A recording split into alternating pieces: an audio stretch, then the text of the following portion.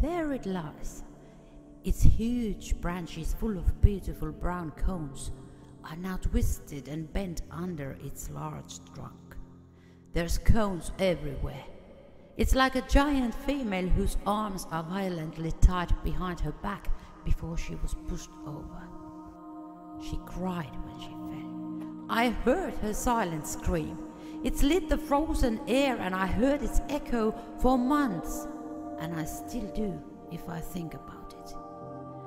While falling, she still tried to save herself by grabbing her woody fingers tied around the cloud's edge, but missed it, and with an agonizing cry, she crashed down. She who just a second ago reached the sky. She who had stood on her place almost 100 years. She who offered her branches to the birds to nest and for me to stay dry when it rained heavily. They said she had become dangerous. Her trunk was too old and rotten. Next storm could make it fall down, and if that would happen, there would be a lot of damage around.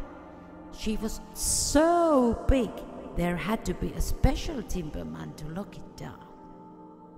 When his job was done, he came to check the stump and said he had never seen 100-year-old fir in such a good shape.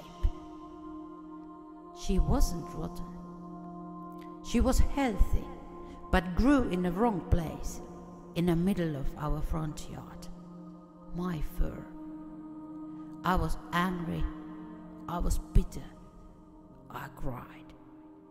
Next morning was freezing cold. Her fragrance hung heavy in the air. I wrote her story to remember the spirit of her, and I found the rest of the trees. Now there are spirits everywhere, and I'm feeling more.